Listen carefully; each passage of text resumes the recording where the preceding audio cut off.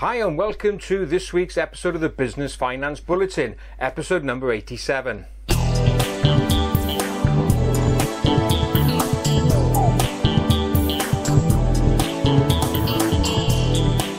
Week's Business Finance Bulletin. So what have I got for you this week? Well, we're going to be looking at the bank's loan appeal process. We're also going to be looking at developments in the crowdfunding world. We're also going to be looking at where business owners are getting their advice from. And in my business finance tip of the week, a clip from an interview I did looking at the importance of the sector that you operate in when it comes to getting bank finance.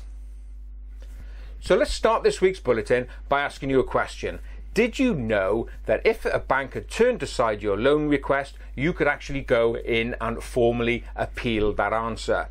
No? Well, it's not surprising because many business owners don't know that. Now, every bank has a loan appeal process in place. So where's all this come from? Well, back in 2010, at the start of the credit crunch, the government decided to put together a business finance task force to have a look at what banks could do to improve the way that they dealt with business owners. And one of the 17 recommendations that came out was that banks had to put together a formal loan appeal process. Now, this would be where the business owner felt aggrieved with a decline, aggrieved with a no. And so they wanted an avenue for business owners to be able to formally appeal the answer. In order to check that the banks actually had this process in place and that it was working, they appointed an independent adjudicator, a guy called Professor Griggs, to go in every year and do a review of how the process was working. And he's reported every year. And his latest quarterly report has come out covering the period April to June 2015. And the findings are really interesting. During that quarter, he's found out that there have been 858 appeal requests. Now, of those, 196 have been overturned, so a no has been turned into a yes, and that's a success rate of 23%. In pounds, well, that comes out to an extra £1.5 million that was agreed.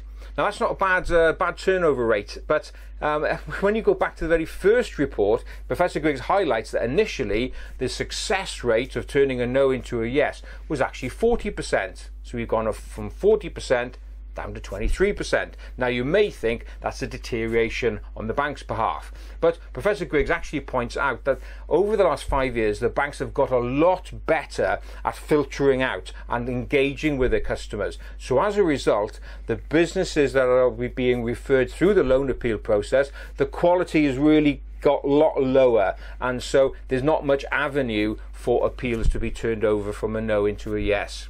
So if you do feel aggrieved by the answer that you've got from a bank and you want to go through the loan appeal process, simply go to your bank's website and in the search box in there, type in loan appeal process and you'll be directed to the right page and just follow those steps.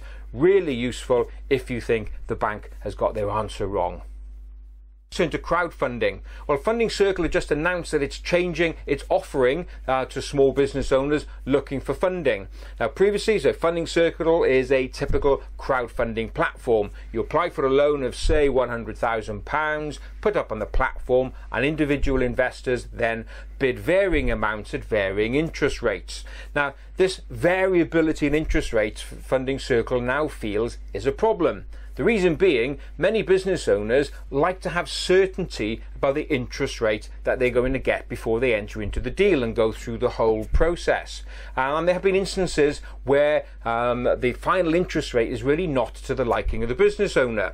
And so Funding Circle have now changed this and really given a commitment upfront with a fixed interest rate as to what the business owner will be charged. So how does it work? Well, when Funding Circle goes through its credit assessment process, they allocate a risk rating to each application. So you can go from an A+ down to an E, and the lower or the higher the rating from A to E, E is the very highest interest rate and the A+ is going to be the very best, and there are fixed interest rates in between there. So it'll now take out the uncertainty, not only for you as a business owner if you're looking to apply for a loan from them, but also as an investor as well. If you do invest through the likes of Funding Circle, it'll just mean that the uncertainty is taken away from you as to whether your bid would be accepted or not. So another interesting development as to how the crowdfunding sector is continuing to evolve. If you want to know more, go along to the Funding Circle website, fundingcircle.com, or feel free to get in touch with us as well.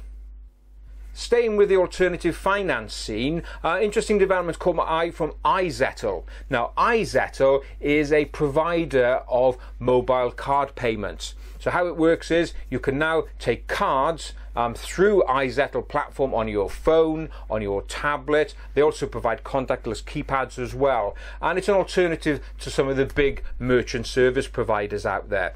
So the latest development here now is that iZettle have announced that shortly they are going to be offering loans to their customers. So if you're an iZettle client and you're currently collecting card payments through iZettle, iZettle now know exactly how much on average per month you are putting through them. So as a result, they have a little bit of certainty as regards the income that you're generating. So what they've announced is they're now going to provide loans to business owners. So how does it work? Well, the details are a little bit sketchy because it hasn't been formally launched, but from the sound of it, how it's going to work is they will look at your monthly turnover and loan you on average 1 times to 2 times your monthly turnover. So how do you pay the loan back? Very simple. Every time you make a card payment, iZettle will take a percentage and settle it against your loan. No interest rate, it's going to be a fixed fee, and the term obviously depends on the activity going through on your account. So really innovative way of getting alternative sources of finance and working capital from away from the high street banks. So if you want to know more about iZettle, just go along to their website, iZettle, so that's izettle.co.uk, and you'll find out a lot more information from there. Now, when it comes to raising finance, getting the right advice is really important, and that's vital to us here at Business Loan Services. We really like to get under the skin of a business to understand how it works, what needs fixing, and therefore knowing what the right source of finance is going to be. Well, an interesting survey caught my eye this week from IGF Invoice Finance, and they had a look at the types of finance sources that businesses are tapping into.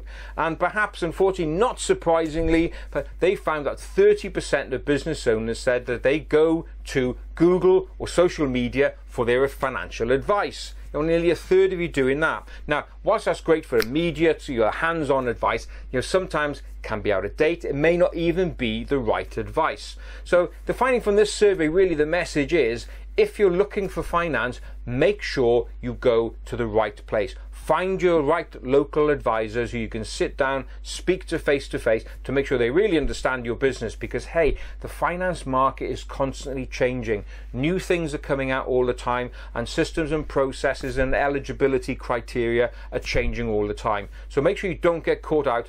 Go to the right place for advice. Of course, stick and continue watching this weekly bulletin where I'll be bringing you all the latest news, but also just pick up the phone, drop us an email, info@businessloanservices.co.uk if you ever want to chat through a deal. Just don't rely on the internet. You never know what you're going to get back.